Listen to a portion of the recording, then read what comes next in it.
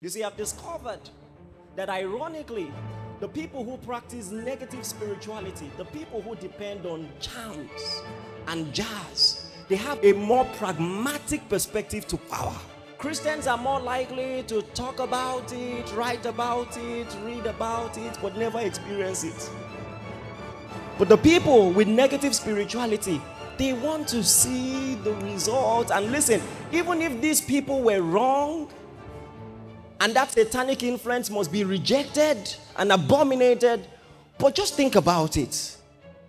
That because they tapped into something spiritual, they brought their masters a lot of profits.